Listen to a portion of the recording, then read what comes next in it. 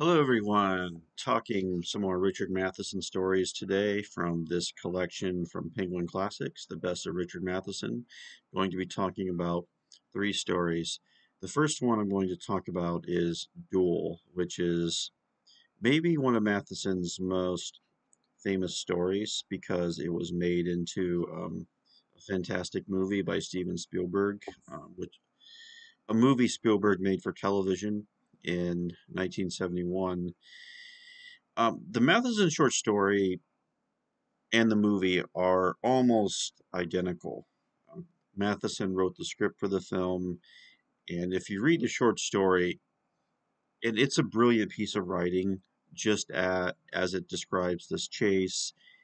And I should say, if you're not familiar with Duel, it's basically about a motorist who is being pursued by a truck that's trying to not just mess with him, but really trying to kill him.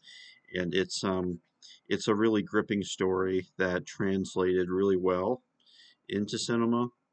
The protagonist is simply named Man, Mann, Man, and it's on the highways of California. And at first, he's going to work. He's a salesman, and he has a long drive for a business meeting he's going to attend. And on the way, he passes this truck, and then the truck passes him, and I think what's great about the scenario is how relatable it is. Like, road rage is still a big thing these days. There's just road rage everywhere, all over the world. And this was a story. I don't think it was the first story by no means, but it was one of those stories that was about taking the concept of road rage and kind of asking, well, where does it go? Where does it lead us? And the short story, it's very visceral. It's it has a great narrative sense to it as we move from the story. Matheson telling it from Man's point of view. It's also probably one of the definitive Matheson stories in that it goes back to that big theme in his work of the lone individual who finds themselves in a in a battle in a battle for their life with something they had no idea that was coming, and like the story Prey we talked about earlier, his novel The Incredible Shrinking Man. And I think it's to kind of move beyond looking at the layers of that type of story. I think something like the Cold War had something to do with that. The idea of how everything seems really good on the surface, really interesting, and then without warning, something terrible can happen. The sort of the weird dichotomy of post-war life of prosperity and consumerism and technology and all these things, but also the knowledge that all of that could just disappear within minutes. And I think stories like this really kind of get into how quickly our world can collapse on us and that we're battling for survival. And Duel is one of the great examples of that. So, like I said, I don't have too much more to say about the story. I mean, there's been different interpretations of it, as well as a story of class conflict, a story about masculinity, um, under peril.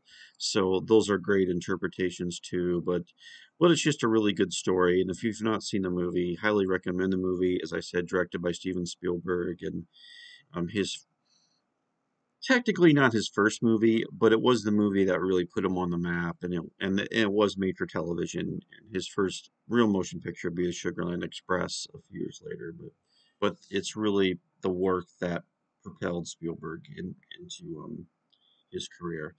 So the next story I'm going to talk about is entitled "It's a Day of Reckoning," I believe. Yes, Day of Reckoning. This is a strange story. This is It's a story told through letters, I guess an epistolatory story where it's told through letters, and It's a hard story to describe because it's about, it has to deal with revenge, with unpaid debts, and it's also very short, and it's almost like a cubist story almost, where you have to kind of figure out in between the lines what's going on in the story. I wish Matheson had maybe fleshed it out a little bit more. Like, it is a little slight. I think a little bit more context may have helped the story, but as kind of an experiment in minimalist storytelling where the reader really has to kind of fill in the blanks, it's an interesting experiment in that way. So that was Day of Reckoning. And then the last story I'll talk about is called The Prisoner, which is about a um, a man who wakes up, discovers he's in prison. He's completely freaked out. He's like, "How did I get here?" And people are calling him by a different name, and has absolutely no idea what's going on. We later find out that he thinks it's 1944, but it's actually 1954. And not only that he's in prison, but he's also on death row. Like, he's about to be executed, and the ending, it's one of those stories where it doesn't necessarily have like a great twist ending to it. I won't reveal like the if I reveal like the key plot point, it would kind of ruin spoil the story a bit. But like I said, it's an interesting concept for a story. Once again, I wish it had been fleshed out a little bit more. I think the story could have worked, but once again, Matheson is kind of holding back a little bit here and letting the reader kind of make their own interpretation of what's going on. So